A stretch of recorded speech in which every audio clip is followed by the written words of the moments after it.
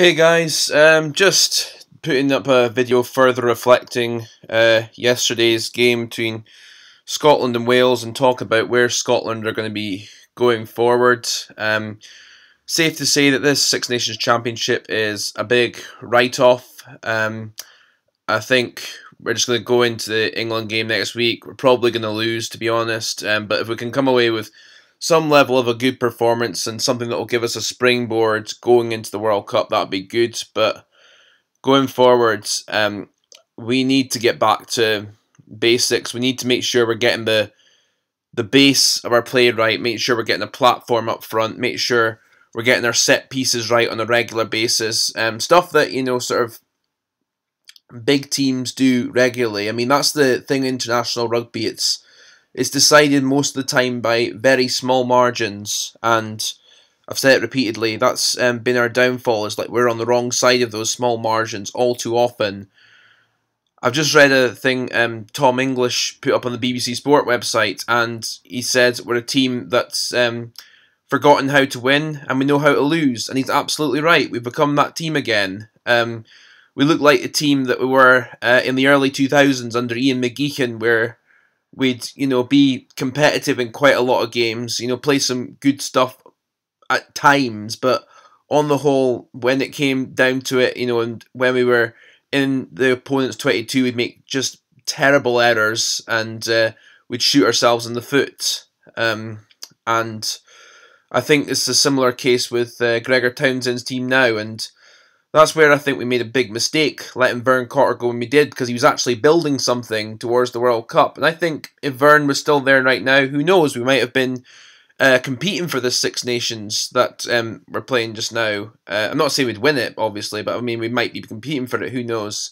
Hindsight's, again, a wonderful thing, sort of you can look back on it if, but to be honest, all that matters is now. So in hindsight, like I said, it was a bad move to get rid of Vern Cotter as we did, and I think it would have been no harm letting Gregor Townsend go into England or France and to let him develop as a coach, but it is what it is now.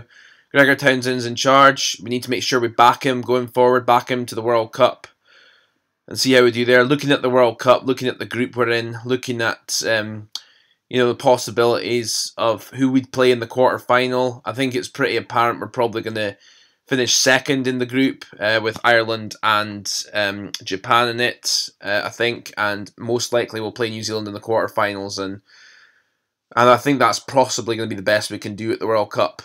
Just being honest, I might sound down and out, but I'm just, we're just at a place now where we're just too much into a losing habit, and we're just making too many mistakes. We're not mentally learning from mistakes, and I don't know if Gregor Townsend's coaching is helping that much. We'll see how he does go into World Cup, and I think the World Cup should be where he gets judged on as to whether he's the man to take us forward or not.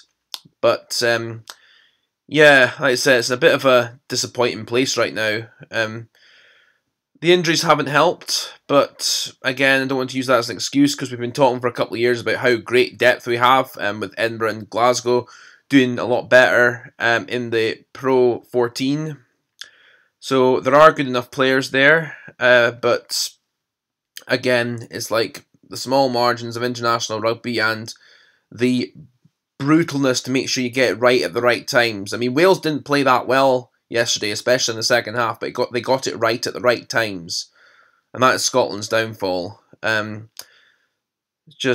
Yeah, so it's just really like disappointing, heartbreaking to say we've regressed a bit. I'm hoping this championship, however, going forward is just a write-off, and that we don't go back to being just the wooden spoon competitors, for it to be between us and Italy as to who gets the wooden spoon. I don't want to go back there again, and I think we've got players that are good enough to not go back there again, but it's just a case of, can they learn? Can they grow as individuals and as players? Can they get that ruthless edge to them? And going forward, there's hope, but I don't know. I mean, we've been saying the same stuff for years. We're a work in progress. We're working towards stuff. It's like, we have to be doing it now. We've been saying it for years. It's like 6-7 years now. It's like, now is the time we have to deliver. I mean, these players can't get away with just saying, oh, we're nearly there, nearly there, nearly there.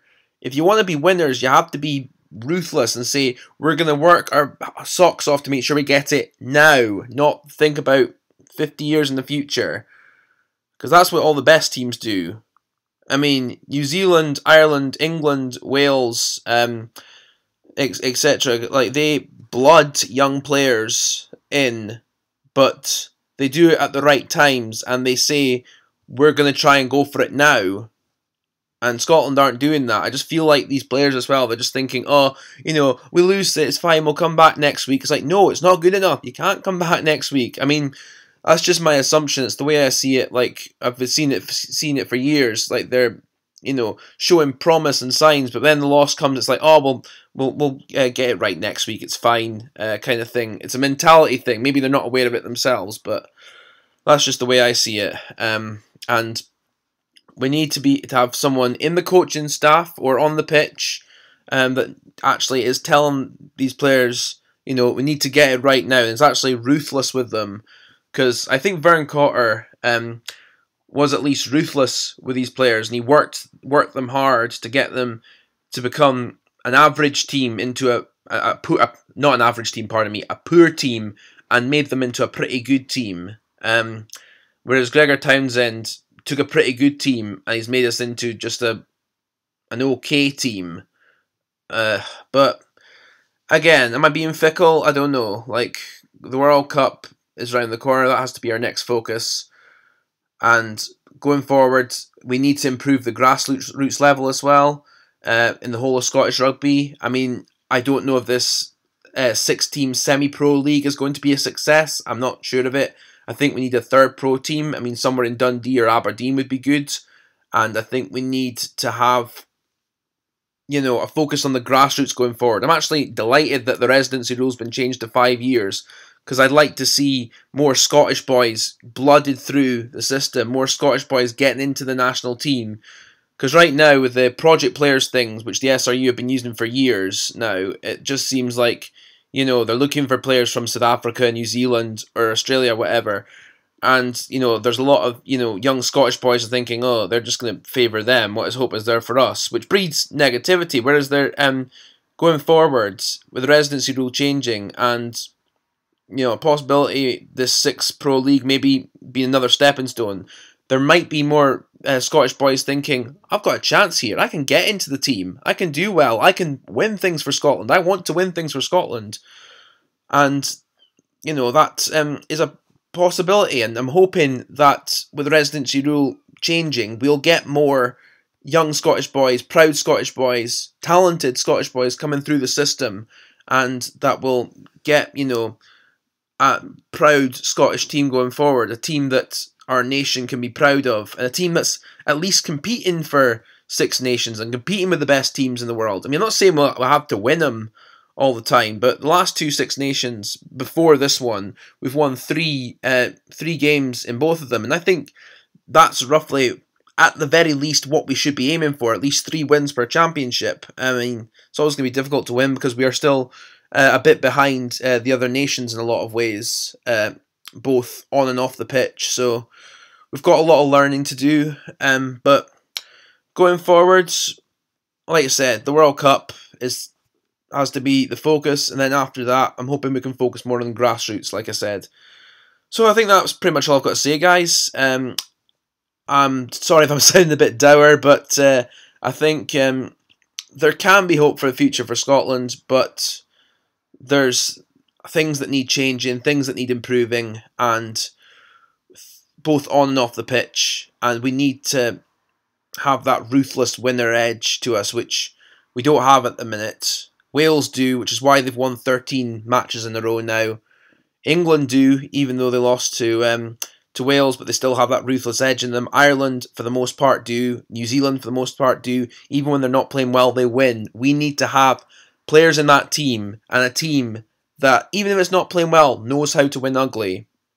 We showed that against Argentina in the autumn, but we need to show it regularly, and we need to be ruthless and say we are not losing this match. But going forward, who knows? We're a bit of an unpredictable animal right now, so we'll see what happens. But that's all I've got to say, guys. Take care, and catch you later on. Please like, comment, and subscribe.